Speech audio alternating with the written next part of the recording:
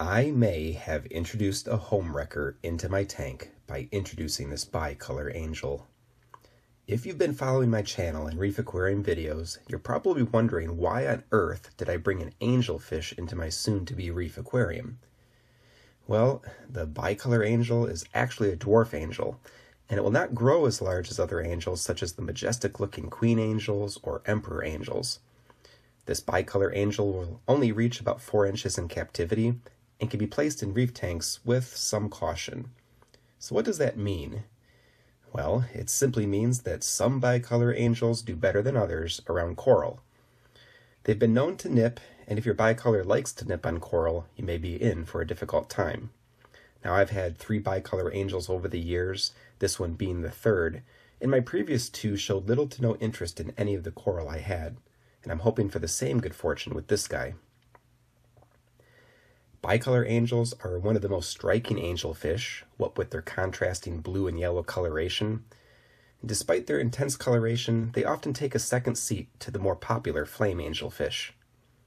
Since only one dwarf angel can be kept in an aquarium, many hobbyists often have to make the difficult choice when choosing which one of the dwarf angels they will bring into their tank. Other popular choices include the potter's angel, coral beauty, and lemon peel angel. Unlike many larger angelfish, the dwarf angels keep their same color patterns as they grow.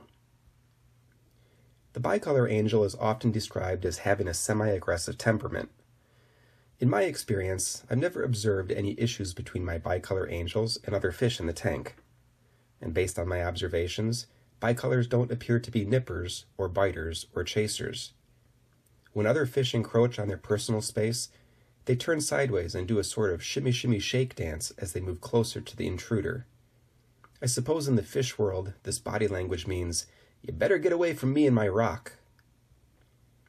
Bicolor angels are a relatively easy fish to care for in the aquarium. They require an omnivorous diet of algae and meaty foods. Prime Reef, Formula 1, Formula 2 frozen foods are good choices. When selecting a bicolor from the fish store, it's a good idea to ask the fish guy to feed the fish.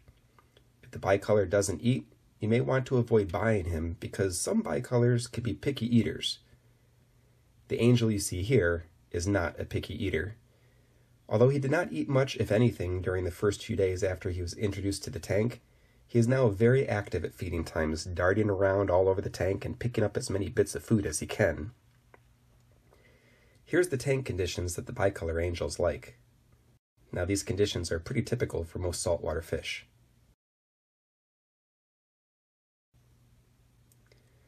Bicolor angelfish are hermaphroditic, and there has been very little success in breeding these in the aquarium, so I'm not going to discuss that topic here. You will want a tank that is at least 40 gallons, with moderate water flow and plenty of rockwork from which your bicolor could graze. The bicolor angel is a graceful swimmer whose bright flashy colors will draw a lot of attention within your reef tank. But just remember, only one dwarf angel per tank, and be careful and observant if introducing this angel to coral. Now, thank you for checking out my video. Please remember to subscribe to my channel. It costs nothing and takes only a click. Check out my other reef-related videos here on Go Hobby.